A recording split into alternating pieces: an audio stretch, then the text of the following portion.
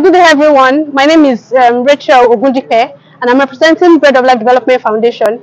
We are a water, sanitation and hygiene NGO, and basically we go about implementing programs relating to water, relating to sanitation, and relating to the hygiene of communities and of schools.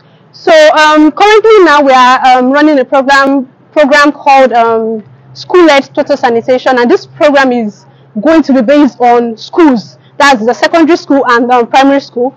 And in this program, we are going to be we went around accessing their schools, the toilet facility, the water facility, their access to the water facility.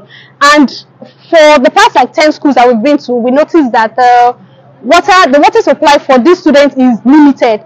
There are some of the schools that we went to that they have the water, but the students do not even have access to the water. It takes them time for them to be able to access the water that has been provided for them. And in other schools, the waters are not even provided. They don't have this water.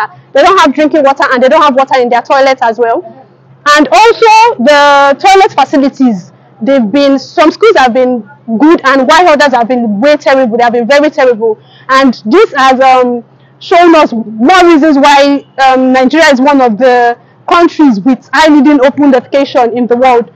So to move this program forward, we are going to be implementing a program, and this program is going to need assistance from stakeholders, from alumni of the school, from the government, and from everybody that is involved in school program implementation. We visited the ZDO office, we've submitted letter at the Education Authority as well, and we are hoping that we get feedback from them. This feedback is going to enable us to continue with this program and implement the best toilet facility and water facility in the schools.